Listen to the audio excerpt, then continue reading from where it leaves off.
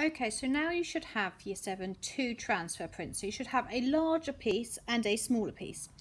For this task today, we are just going to be focusing on the smaller piece for the moment, with the larger piece slightly later on.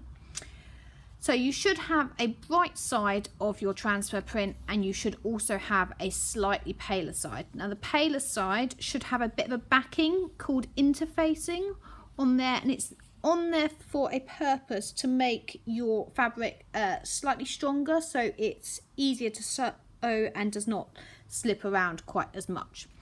Now with this, you are going to measure it. So first of all, so mine is 10.5 by 10.5. So I just want to very quickly check that this is all nice and straight. So I just here, I think I might just need to straighten that section up a little bit so it's a little bit more even. And effectively on the back of your piece, so this is the bright side, this one's the back, you are going to mark out 4 equal sections. So it's now just over 10 centimeters, so it's going to be approximately 2.5, 2.5 again, 2.5 again, and that will be roughly equal. And then I need to mark it out at the top as well, 2.5, 2.5, 2.5. Now with this, you should then flip it around this way and join your dots across. So you've got a straight cutting line to follow. Now your teacher might ask you to show them this before you start cutting. Here I just need to even it up because that looks slightly bigger than 2.5. So here.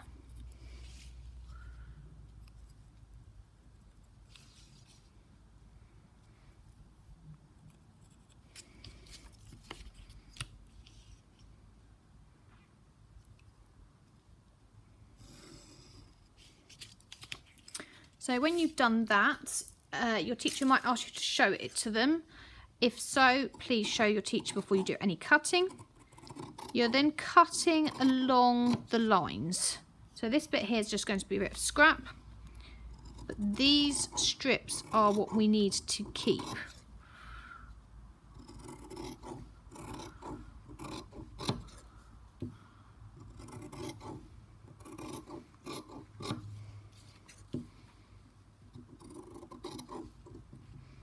Make sure you're holding the scissors properly when you are cutting. So it should be like this, with your hand flat against the table. Now you need your larger piece. So you've got your 4 pieces here, and then you need your larger piece. The larger piece you will need to line up with the edge and place fairly evenly apart, roughly like that. You might need to adjust them slightly.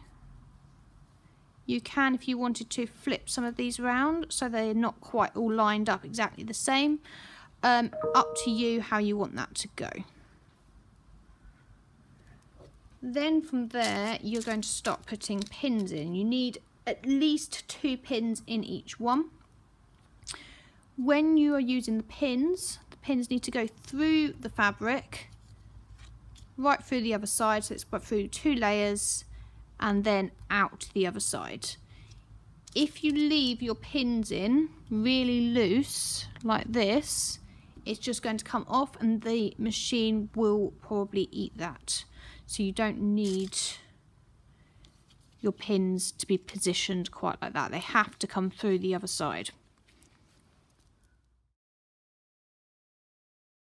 After you've pinned on your pieces of fabric, you then need to start going onto the sewing machine. Now we've used these before. Today you'll be selecting some decorative stitches. You need to talk to your teacher about which ones they recommend that you use. For today I'm going to use stitch number 7. Now I can tell the stitches over here, and here is where the stitch number changes, so I'd change that up to 7. And then I would concentrate now on sewing my piece. Now when you get to your pins, you will need to take them out. So with regards to this one, so I've already started sewing a line down here, so that's now secure. So I now need to just finish that line off. Please line this up with the middle of the presser foot.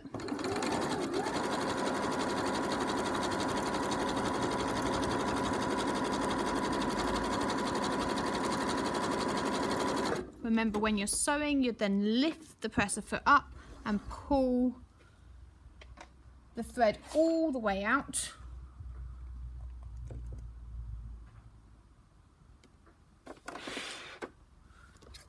And cut it off over there. If you cut it off right next to the needle, it's just going to come unthreaded, and you're going to spend most of the lesson re-threading your machine, which you don't want.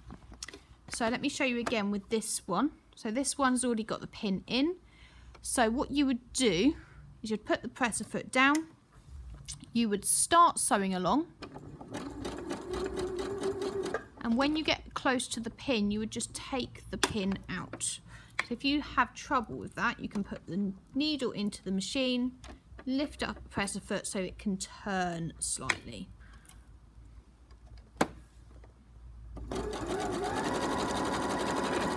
It is easier if you take out the pins before you get close to them.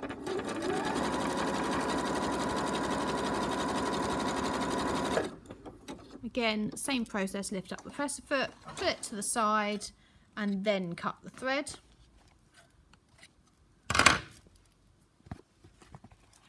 And you're just repeating the process along the line.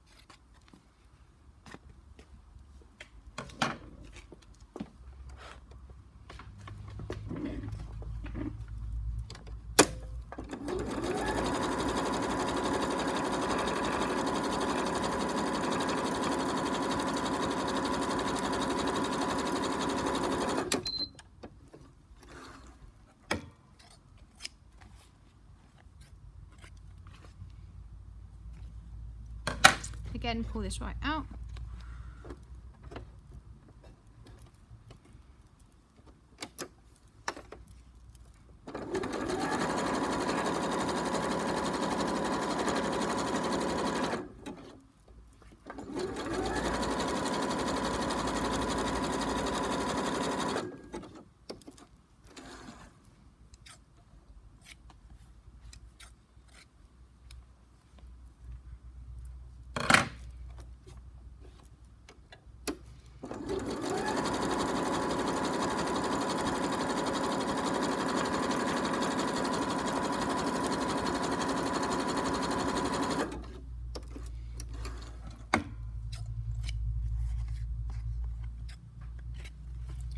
Now what you should end up with is your piece of fabric that has got your pieces sewn on. Now the process you've just completed is called appliqué. That is the process of attaching a smaller piece of fabric to the larger piece. So these pieces here are your smaller pieces, and I've just sewn them on to the larger piece. Please make sure to cut all your loose threads off, and when you're doing this task, make sure you're taking the pins out. If you don't take the pins out, you run the risk of breaking your machine needle. So please be very, very careful with that.